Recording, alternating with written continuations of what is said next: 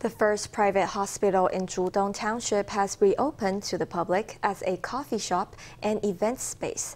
The site of Changchun Hospital has also been designated a country-level historic site. The building, which dates back to the 1930s, has gone through many changes since it was first used as a medical center. Now back in the hands of the Song family, who founded the original hospital, the building has a new lease of life.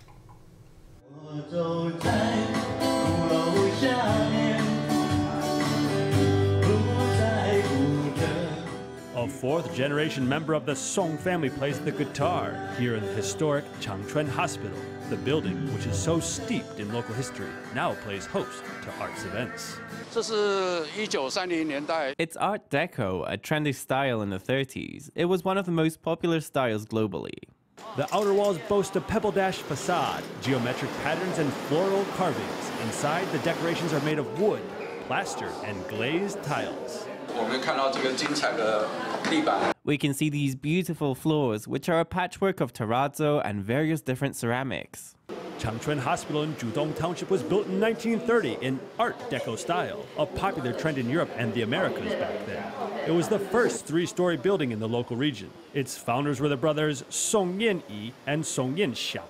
The building later changed hands many times before returning to the Song family in 2018. In December 2023, it was designated a historic site for Hsinchu County. It went through various upheavals, but that's in the past now. We had this opportunity to buy it back and to go through the process of getting it designated a historic site. So we all hope it can be preserved in perpetuity. The old hospital has now been converted into a cafe. It will be used to hold charity medical clinics as well as to host arts events. Our goal is to revitalize the building, so we will create a space for arts and cultural events, free medical clinics, and charity events.